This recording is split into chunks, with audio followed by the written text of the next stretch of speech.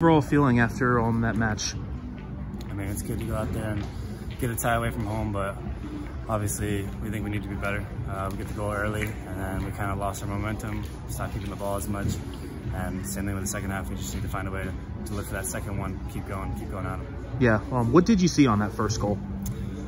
First goal, I just saw the guy running at me with pressure, so I cut inside. And when I looked up, Deco was telling me to take the ball in behind, and hit the ball in behind, and we got to it and finished it.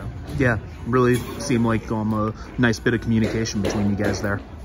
Yeah. I mean, me and him have been working every day after practice. We're hitting balls, hitting crosses. He's telling me what runs he wants, where he wants balls into his feet, so it's going good together. Yeah, you mentioned how you guys really seemed to lose your momentum after that. What changed?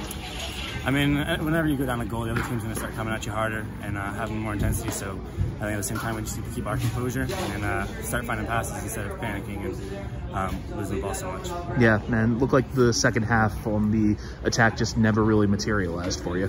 Yeah, exactly. I mean, we were keeping the ball in the back. We were getting into the middle third, and it was just kind of when we got to that final third, we either got impatient or we just made a mistake and didn't keep the ball. Yeah. What do you guys have to do to start turning some of those attacks into goals? I mean, it's just going to be working together at practice, figuring out what runs work, being patient, get around the edges, go one side, get around the other, just getting into the final third and being patient instead of forcing that first thing that we see. Sure. What did you see on their goal?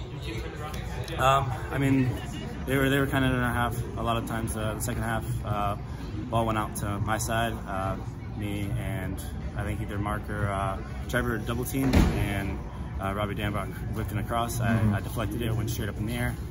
Jamali punched it, and we just need to be able to get that second ball on top of the box before the shot comes. Yeah, and seemed like absolute wrong spot, wrong time from your perspective. Just unlucky, to be honest. Yeah.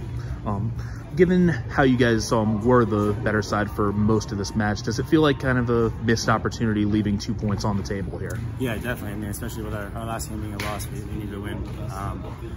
It's always good to get a point away, but being on top of that game early and taking the lead, we were really hoping we could close that out. We thought we had it in our hands and just let it slip, so obviously it's going to be disappointing.